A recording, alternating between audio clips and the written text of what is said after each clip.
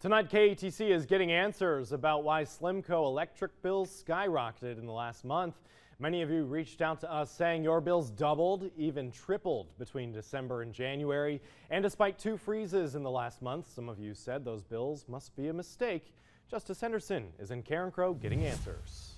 These are just a few bills we have received of SLEMCO customers, some of them ranging between $500 and $600. My wife called SLEMCO. She didn't get her answer. All I want to know is why, because we don't sleep with the heater on. Tanya Sundberg says she was at her house only 6 days this month and had her thermostat set at 68.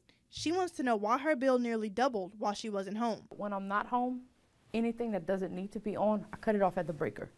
So if all that's off, I'm still trying to figure out how my bill goes up that high. So we went to SLEMCO for answers. What we want to help them know and understand is that it's directly related to the cold weather and the heating systems that are running, and it's the usage that has increased. We have not arbitrarily raised anyone's bills or charged anybody anymore.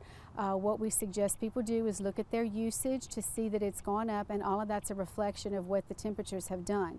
SLEMCO even gave us these documents showing the daily temperatures in January dating back to 2015. That data shows this January's temperatures are the lowest in that span. And when temperatures are in the teens and 20s, your heating system will run if it's turned on and your thermostat is set. We understand this happens traditionally every time we have a really bad winter, and it's been a long time since we've had one this harsh. In Karen Crow, Justice Henderson, KATC TV3. Meanwhile, the Kaplan utility system will help its customers with their high bills.